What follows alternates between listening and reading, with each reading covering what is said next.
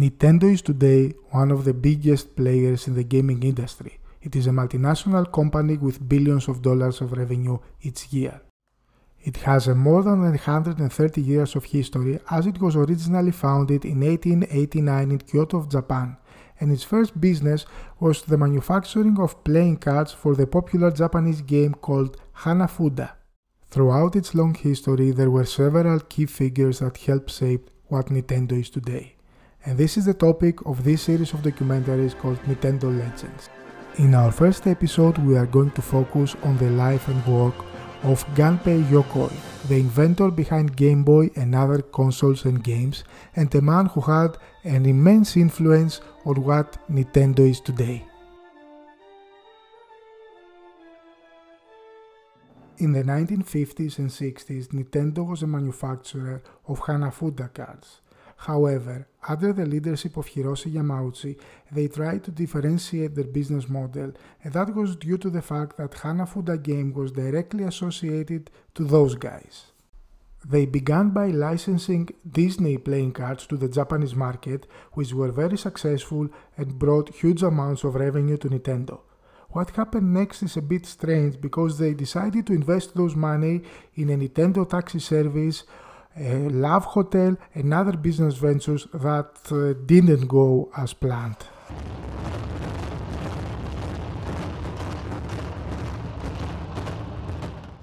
Meanwhile, in Kyoto, and specifically at Doshisha University, a young engineer got his diploma. His name was Gunpei Yokoi, and the first job he got was at Nintendo. He was hired as an assembly line maintenance engineer at the Nintendo playing card factory. The job was quite boring for the young Yokoi, who spent most of his breaks designing and creating toys for his own amusement. One of those designs was that of a plastic mechanical arm that caught the eye of the current CEO of Nintendo, Hiroshi Yamauchi, when he visited the factory.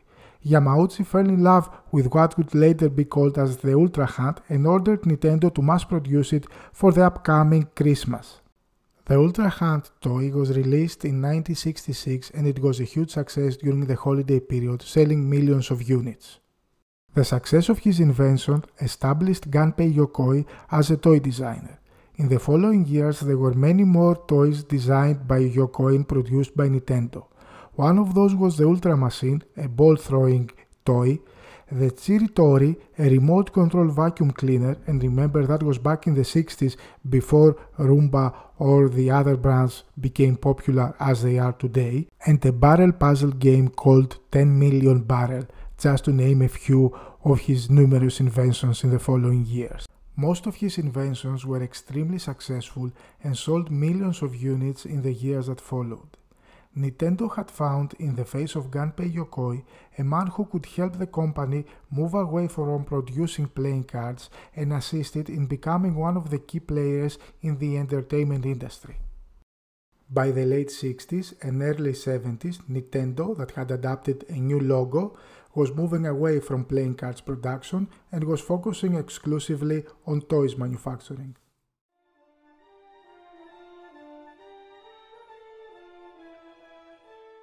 In 1974, Nintendo was exploring new business opportunities in the gaming industry and especially in the newly formed video games market. In order for them to do that, they had set up 3 different research and development departments, and Gunpei Yokoi was put in charge of one of them. While he was searching for new ideas, Gunpei Yokoi boarded the Shinkansen, the famous bullet train of Japan, for a business trip. The bullet train, because of its high speed but also high cost, was mainly used as a means of transportation of salarymen and business people to commute from and to their jobs. It was those people that Gunpei watched while he was traveling. Some of them were reading a book, others a magazine, while trying to spend their time on the bullet train. However, he noticed that a lot of them were just using their calculators. They were not working, they were just having fun, pressing random buttons and doing calculations because they had nothing else to do. It was at that time that Gunpei had an idea. He asked himself if he could use this technology to offer more functions to the consumers than just scientific calculations. What if those things could do more? Gunpei Yokoi knew that the scientific calculator was a well-established technology that most of the consumers were familiar with. He also knew that the fierce competition among the two main producers of scientific calculators, Sharp and Casio, had led to a high availability of low-cost liquid crystal displays in the market.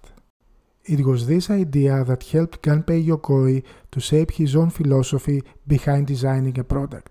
He called it lateral thinking with withered technology, and by his own words he said, "The Nintendo way of adapting technology is not to look for the state of the art, but to utilize mature technology that can mass produce cheaply." He put his philosophy to work and created the Game&Watch. The Game&Watch was a series of games built around an LCD screen. It also featured a clock, and it was the first time that the D-pad, or this cross-shaped directional pad, was introduced into a game. The Game&Watch series was a very successful one, with more than 60 different models produced in the years that followed. Some of them had one or multiple screens, either in portrait or landscape mode, totaling in more than 40 million units sold. The Game&Watch series was so important to Nintendo that the company released in November of 2020 a new color model to celebrate the 35th birthday of its iconic Super Mario franchise. Gunpei Yokoi, now an established video game designer, was ready to take on some new projects. In one of those, he was the supervisor for the production of the Donkey Kong arcade game that was being developed by a newly hired employee of Nintendo called Shigeru Miyamoto. Yokoi worked alongside with a young game designer, providing valuable feedback and creative ideas and contributing to the final huge success of the Donkey Kong title. Miyamoto considered Yokoi as one of his mentors, and the two men collaborated on the next Miyamoto project, which was the iconic Mario Brothers. Yokoi had such faith in the project that he used all his influence to convince Nintendo's top management to accept Miyamoto's ideas. The rest, of course, is history, as this was one of the most successful arcade titles of Nintendo that led to the creation of the Mario franchise. During this period, Gunpei Yokoi was also involved in other projects, both software like the titles Metroid and Kid Icarus, and hardware like the robotic operating body, a toy robot accessory for the NES, the Zapper, a toy gun accessory for the same system, and the memorable controllers of the Famicom that utilized Gunpei Yokoi's own designs like the D-pad.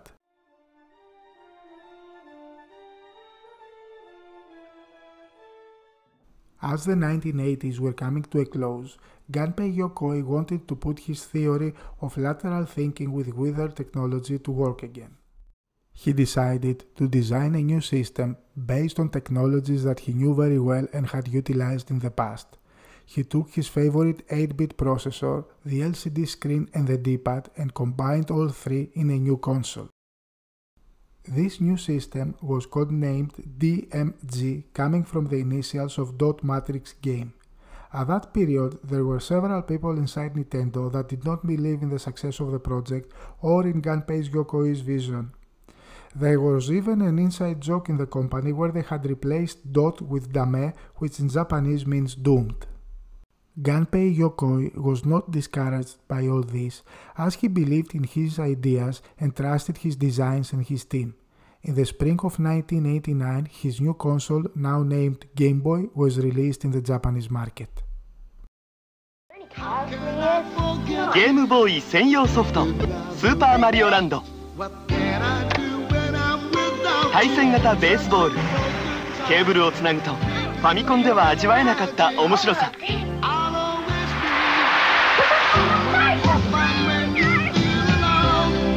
ゲームボーイ専用ソフトとことん付き合える仲間がいる The original Game Boy came to the market featuring a 2.6-inch LCD screen, an 8-bit processor, 15 hours of battery life and weighed a bit over 200 grams. It was hugely successful and sold around 300,000 units in the first weeks after its release. That led Nintendo to speed up her plans for releasing the device worldwide.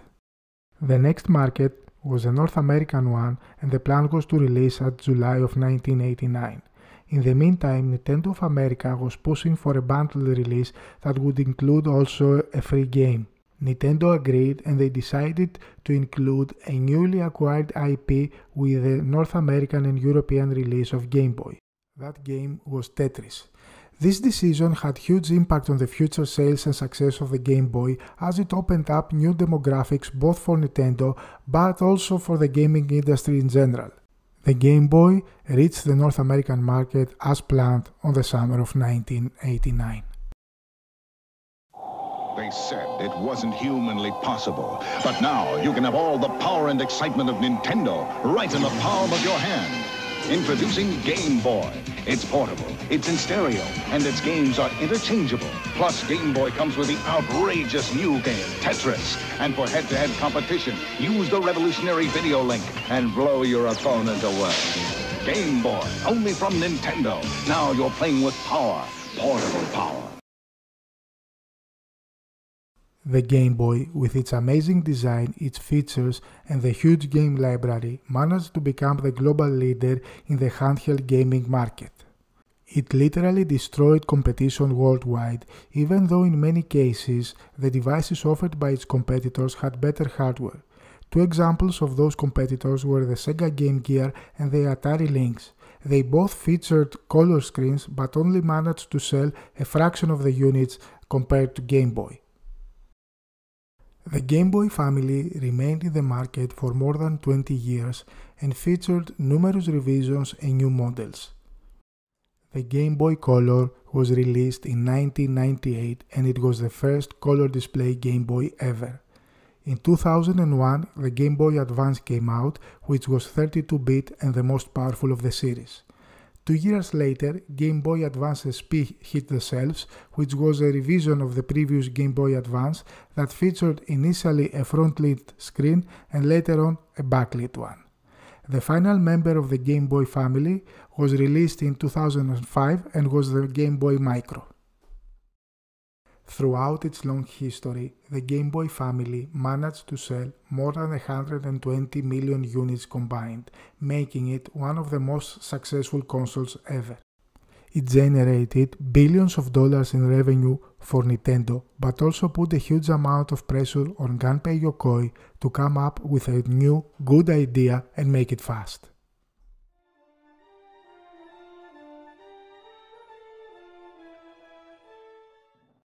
The year is 1991 and Nintendo is the market leader both in home consoles with its Super Nintendo and handhelds with the Game Boy. Gunpei Yokoi is ready to embark on his new console project while searching the market for inspiration and ideas. Meanwhile, in the global market there is a new concept called virtual reality that is gaining momentum and recognition both in the gaming and movie industries. There were several technologies being developed worldwide. Most of them featured a VR headset that would help the user immerse in the virtual reality world. They used LCD screens in the visor, headphones, and inertial sensors that allowed the system to track and react to the movements of the user's head. The graphics were based on stereoscopic 3D and polygons. One of those systems was the Private Eye by a company called Reflection Technology. It featured a red monochrome display with a resolution of 720 by 280 pixels but could produce good results for the eye. This particular technology had also been presented to other gaming companies like Sega. Sega had rejected it with the fear of being potentially hazardous for the eyes due to the use of the red monochrome display. Gunpei Yokoi, on the other hand, liked the technology and decided to adopt it for his current console development project. The project was called VR32, coming from virtual reality and 32-bit technology. It was the first time that Yokoi decided to move away from his philosophy on using well-established technology to adopting a cutting-edge solution. The development of the VR32 began immediately and lasted for more than 4 years with a lot of problems in between. The progress was slow due to the nature of the virtual reality technology and the current hardware limitations. It made the development of a VR-based console a constant struggle. While the VR32 project was still active, Nintendo took the strategic decision to shift its focus towards the development of its new and advanced home console, the Nintendo 64. They have stripped Gunpei Yokoi's team from valuable resources and manpower, leaving him with an unfinished product. To make matters worse, the specifications of the VR32 were also lowered. Gunpei Yokoi did not want to put such a console in the market, but Nintendo had such a big amount of money invested in the project that they pushed for a release. In the end, the VR32, now renamed to Virtual Boy, was released in the Japanese market on 1995. It came from the third dimension, with its own brain, its own voice, its own legs. There's only one problem. It needs your eyes. Virtual Boy. See it now in 3D. For the first time in his long professional career, the latest brainchild of Gunpei Yokoi was not well received neither by critics nor consumers. The reviews for the Virtual Boy were mostly negative both on the hardware and software side. Its high price, as it retailed for $180, which in today's money is more than $300, its low quality red monochrome graphics, its bulky design, and even the eye stress it caused were some of the reasons. Its small video game library of only 22 available titles did not help also. The sales were that low that Nintendo decided after the North American release not to sell the Virtual Boy to the rest of the PAL markets. The Virtual Boy was discontinued soon after its release. It managed to become the lowest selling Nintendo console in history, totaling 770,000 units sold during its brief lifespan. Gunpei Yokoi had of course his reservations about releasing the system all along, but for Nintendo the blame was on the Virtual Boy's creator. That led to a major conflict between himself and the company. Yokoi knew that it was time for him to move on. In 1996, 1 year after the Virtual Boy's release, Gunpei Yokoi left Nintendo after 31 years of service.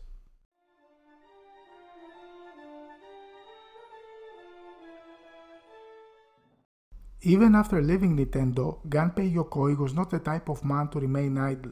He had set up his own agency called Koto Labs in order to design and develop new technologies and systems as a third-party manufacturer. In 1997, another big Japanese gaming company, Bandai, was trying to find ways to enter the lucrative handheld console market. They saw a major opportunity in the face of Yokoi and approached his company. Yokoi and Bandai came to an agreement and began the initial research and development of the WonderSwan. Unfortunately, life had other plans. On the 4th of October of 1997, Gunpei Yokoi was on the passenger seat in the car of one of his colleagues. As they were driving on the Hokuriku Expressway, their car rear-ended a truck.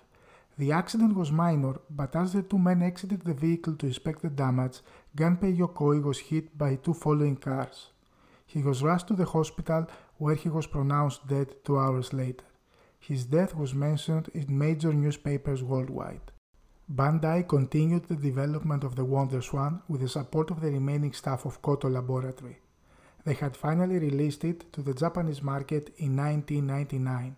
One of its launch titles was the puzzle game Gunpei, named after the great inventor.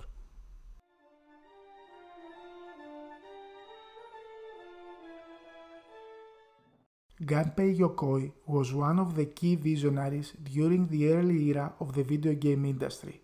He designed or assisted in designing multiple systems, accessories and software that sold millions worldwide. As a true innovator, he was never afraid of taking risks and trying new, out-of-the-box ideas.